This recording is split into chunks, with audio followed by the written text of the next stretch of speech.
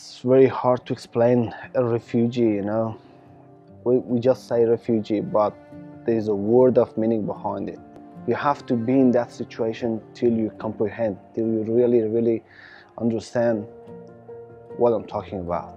Living with fear, persecution every day, living in a society without having even the basic human rights. I came to this country one day with nothing. Couldn't speak English, couldn't find work, nothing. The helps that I received from people who are supporting ASRC, people who are not your friends, not your relatives, you see them doing their best. They are fighting for our freedom. Now I can speak English, I can find work, I can, you know, I'm a little bit stable now.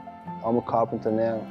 I'm doing the diploma of building and construction as well. I want to become a builder, build dream houses for people.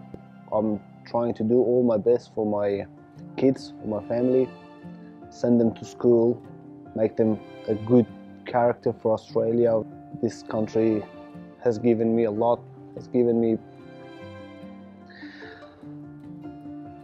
safety, has helped me a lot, this country. We all have to, you know, help this organization in order to, you know, keep fighting for human rights. The more we care about human rights in our society, the better society we're gonna have.